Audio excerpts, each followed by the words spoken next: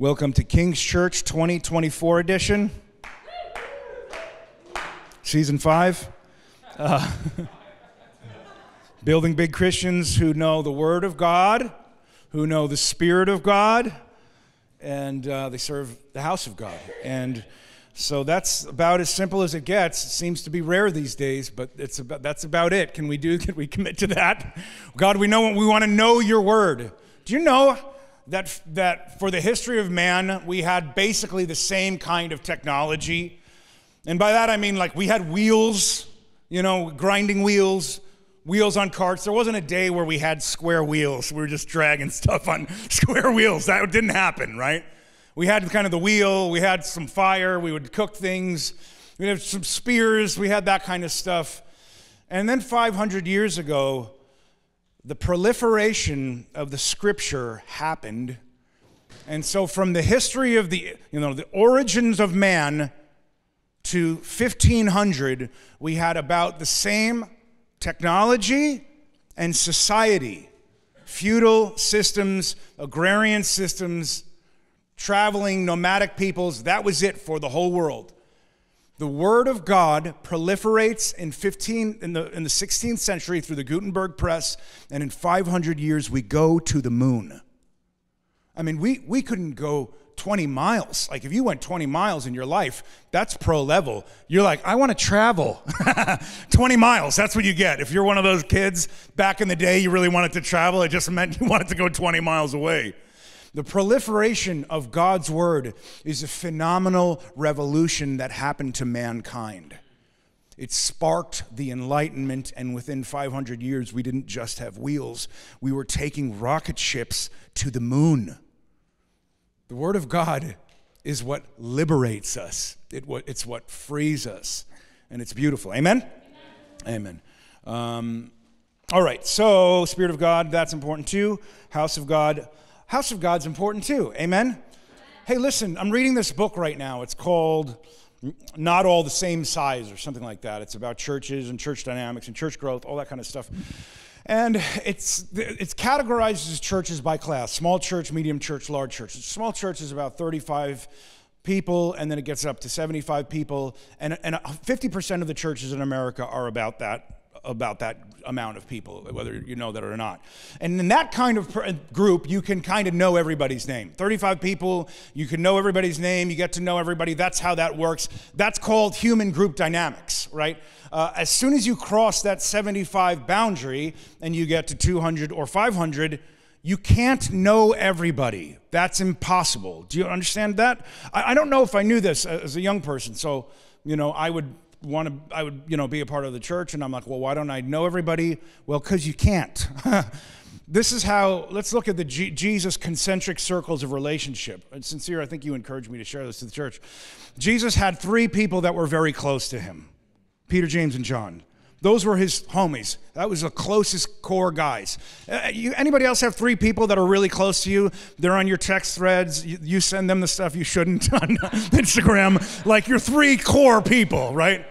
And then the next circle of relationship is 12. That's the next circle. So 3, easy. You can be in daily contact with them.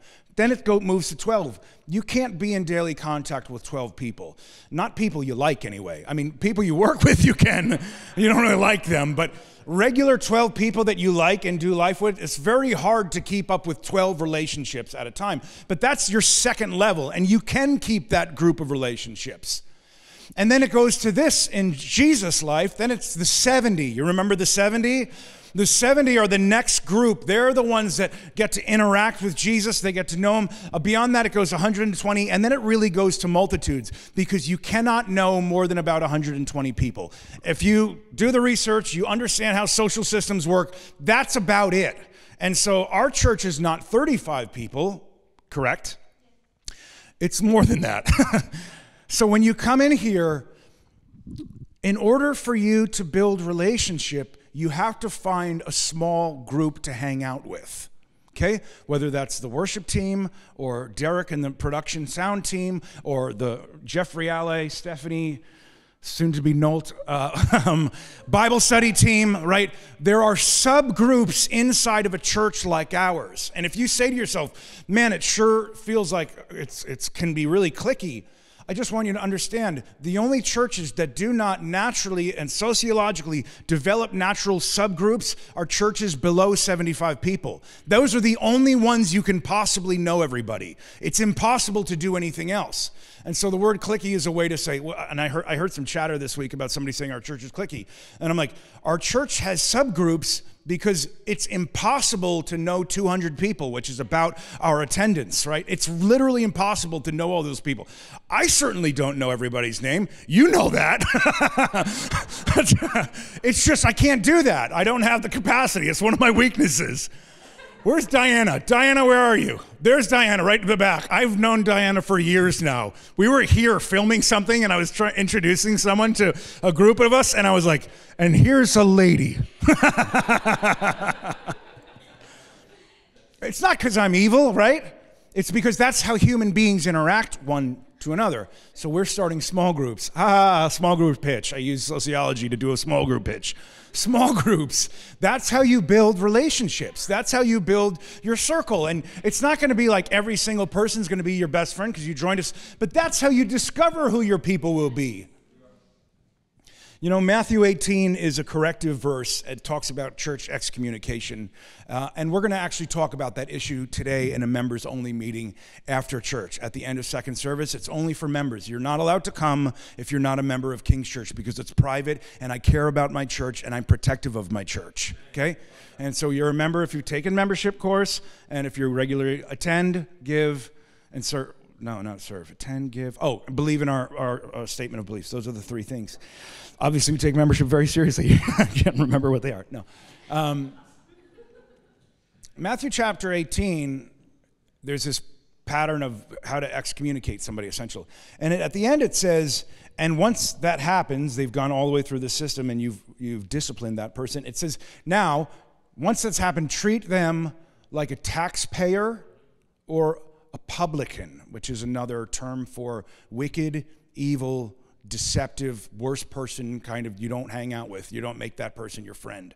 When people get newly saved, they don't know how to do this. And when people come to Christ, especially through attractional church models, not that ours is that, they don't know how to do this. Christians are not supposed to live their life with the closest people in their life being unsaved people. This is not a subject of debate. I don't care if you went to preschool with this person and swapped diapers as a kid. I don't care. Christians are not supposed to have best friends with non-Christians. That's not supposed to be it. You are, on the other hand, supposed to live in the world and be among the people of the world and love the people of the world and reach out to the people of the world. Amen? But that's not your identity. You have a brand new identity in Christ, and your people need to be people of the faith. Amen? Pastor, wow, I didn't know it was going to be this good, but beginning of the year, you're hitting hard. Amen. Wow, really, wow. Okay, first, let's jump into this. You ready? Okay, I would like to learn just one thing from you.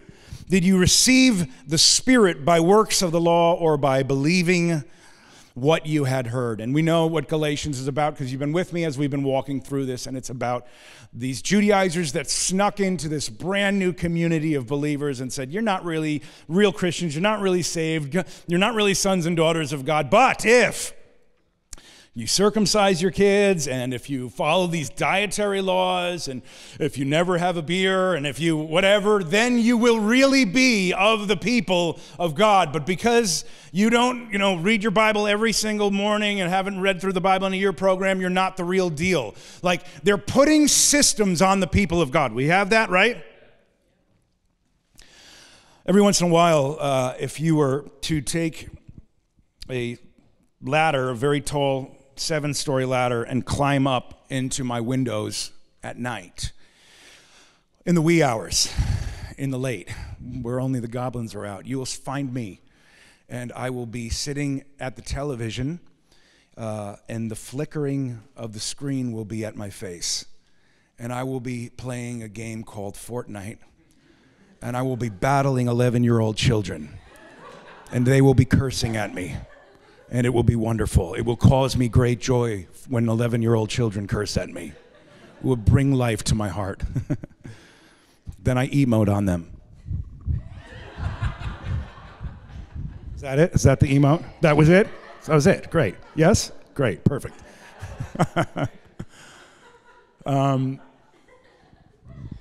I like video games, so sue me. I like doing young things. I like to stay, I want to be young. I want to be an old young guy. You know what I mean? I don't want to get crotchety and only do Sudoku. I want to stay young.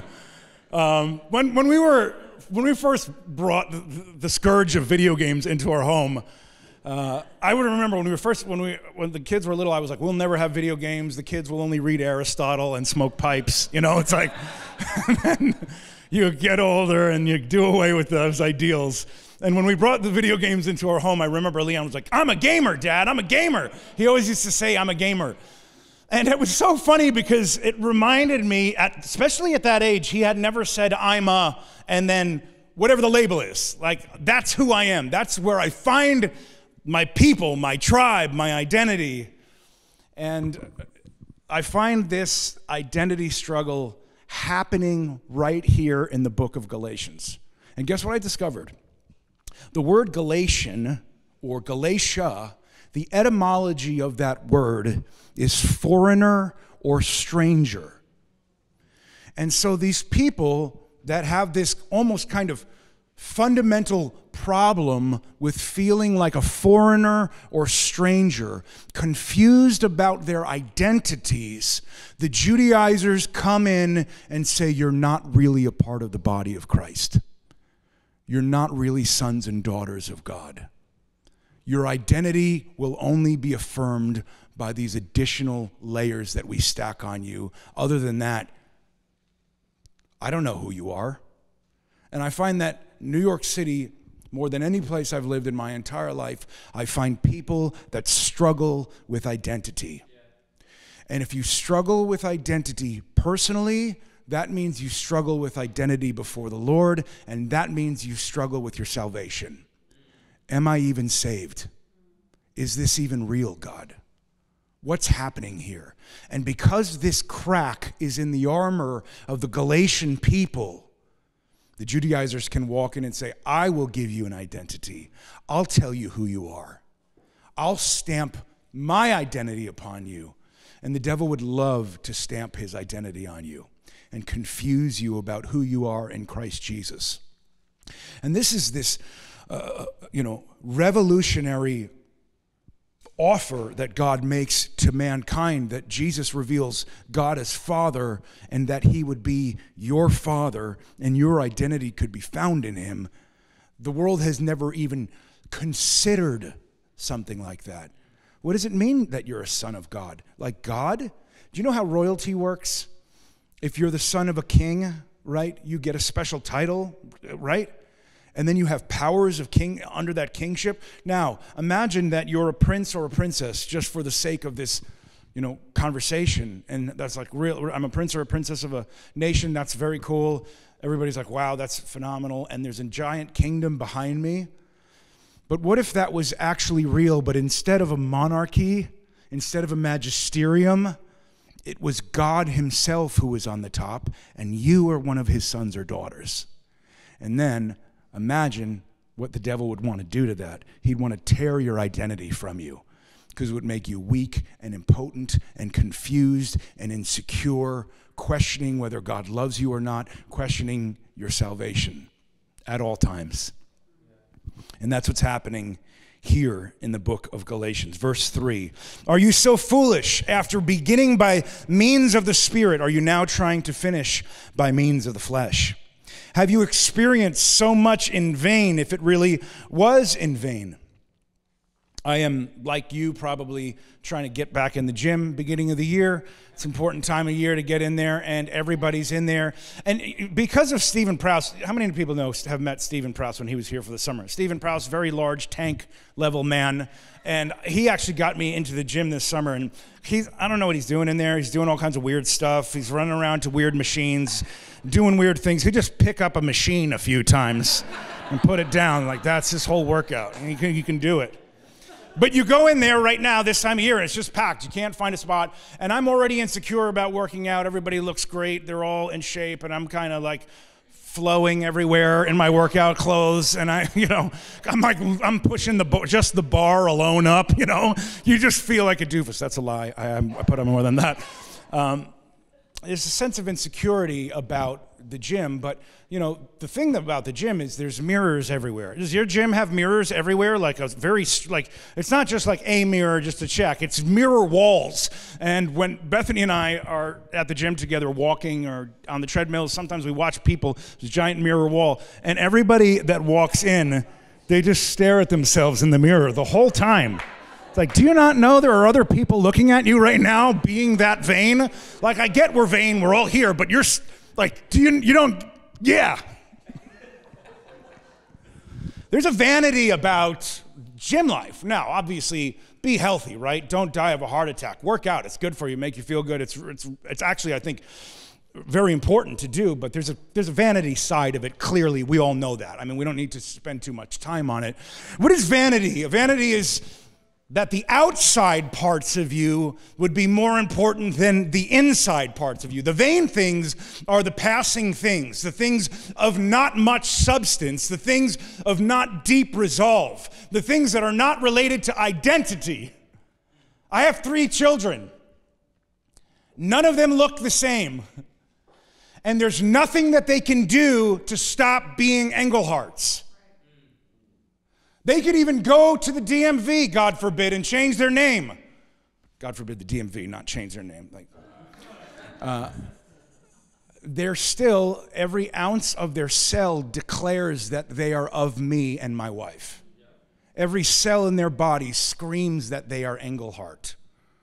What does that mean? That means love God with all your life, be a little bit irreverent, be a little bit of a disaster, and then love God with all your life again. That's what that means.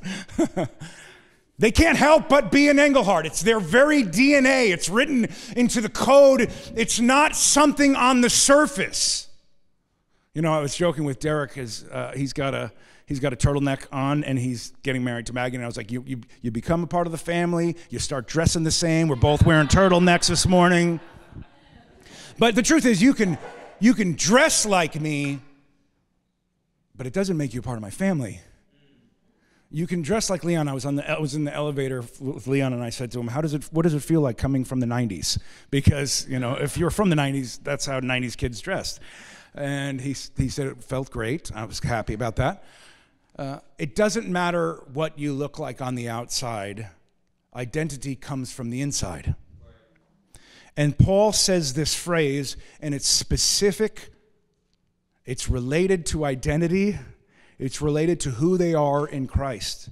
Let's read it again. Are you so foolish after beginning by means of the Spirit that you're now trying to be finished by means of the flesh, the outward stuff, what you look like on the outside? Have you experienced so much in vain? Were all of those experiences in God just about your appearance? Just about your acceptance before men and not before God?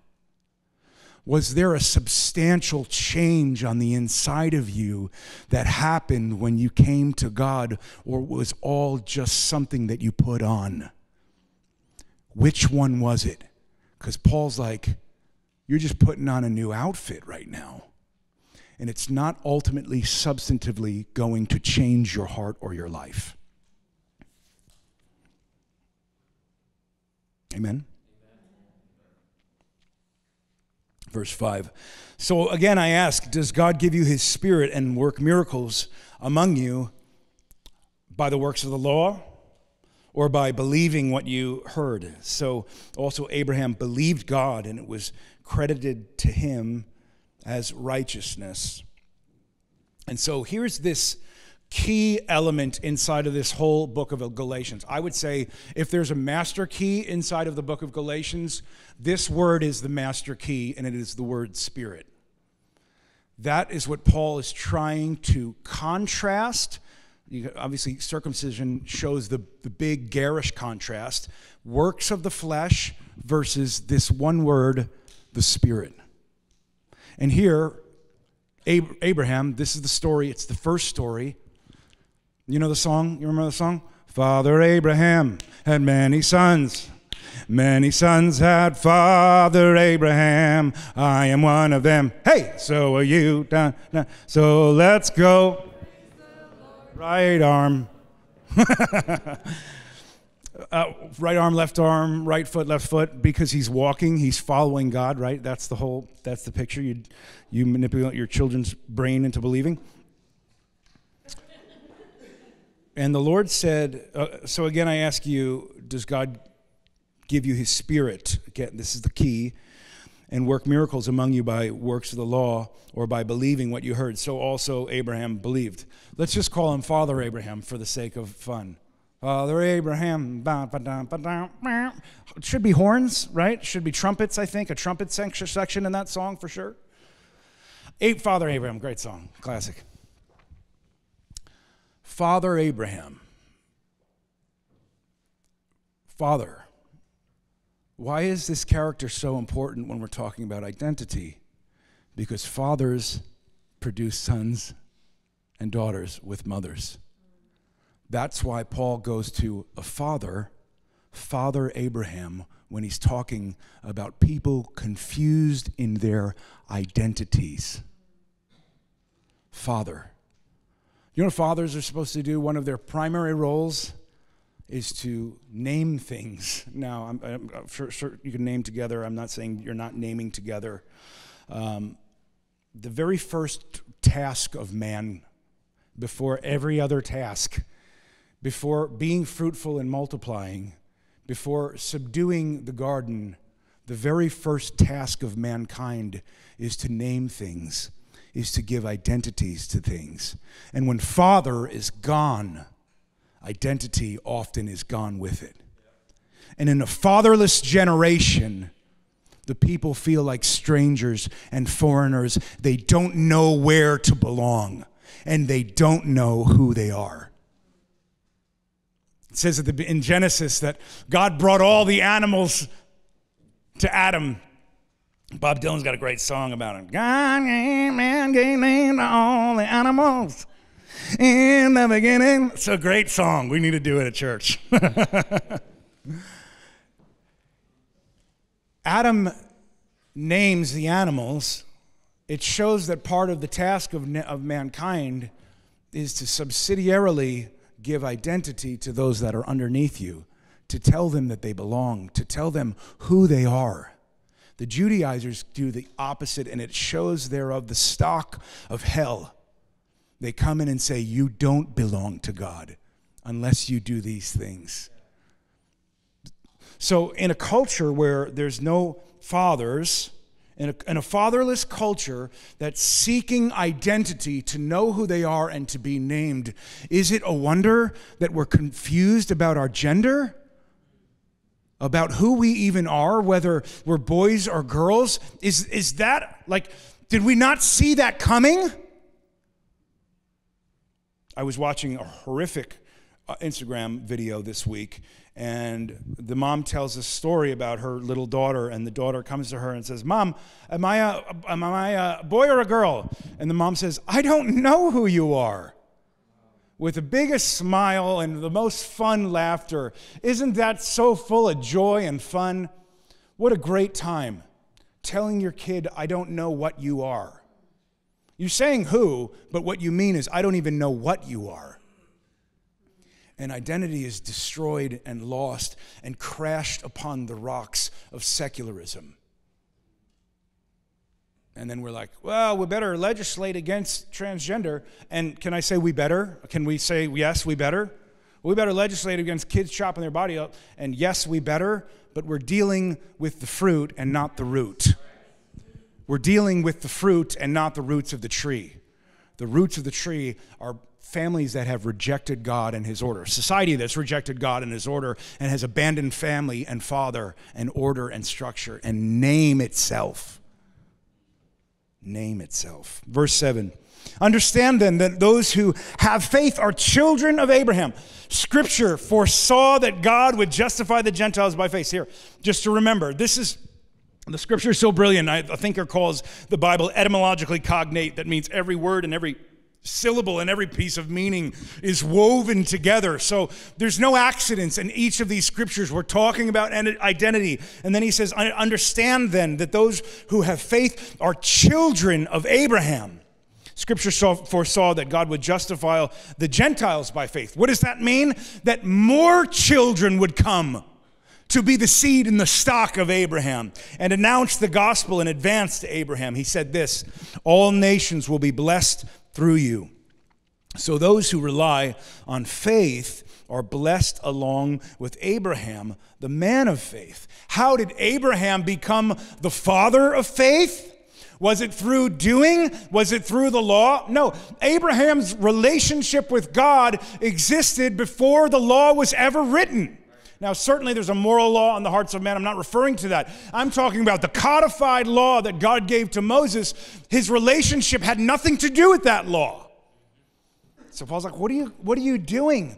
Go back to first principles. And the very first principle is that the Spirit of God would do something. He would speak to you. He would awaken you. He would call to your heart. And that's what the whole thing is.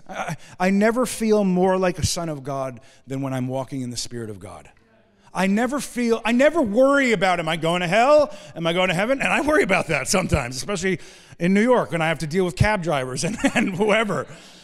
Delivery boys almost running me over, It's like, I almost killed him, Lord. Am I still saved? I don't know. When I'm walking in the Spirit of God, I don't wonder about those things. When I'm filled with the Spirit of God, when I can feel my life a part of the clockwork design of God's plan and destiny, I do not wonder about my identity.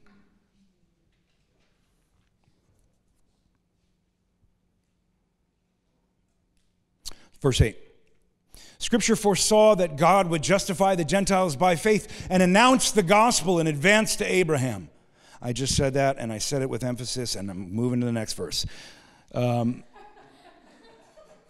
Verse 9, so then those who are of faith are blessed along with Abraham, the man of faith. And this, obviously the polemic will continue here, but this last phrase is that they're blessed along with Abraham, the man of faith, is saying that you are of the nation of Abraham and that you are of the class of Abraham. You are not a second-class citizen. You don't need to be stamped by the Judaizers. You don't need to be okayed by a third party. You are of that class of Abraham that the Spirit of God called to you and you responded. And so the Judaizers want to put on stacks and stacks of duties. We're coming into a new year right now. We're all saying it's going to be a better me. It's a better year. I'm going to start doing all of these things, and I'm going to really, get my Bible reading down, and you should. And I'm really going to work out, and you should. But that doesn't affect your identity in Christ. Hopefully it supports it, right? If I'm working out, I'm less likely to get depressed. If I'm working out right, whatever. Hopefully it supports my life, but it doesn't create my life in Christ. The Spirit of God does that. And so there's two things, and worship team, you can come up. I'm going to close with this. And this is the clearest picture of the gospel. Abraham believes, justified, and then he responds, acts. And it's like, we have all this kind of like, well, you don't have to do anything Christianity that's out there. I just believe. No. Abraham believes, he's justified, and he acts, he follows. Not in perfection, but in faithfulness. Because, the proverb says the righteous man falls 7 times, but he gets back up.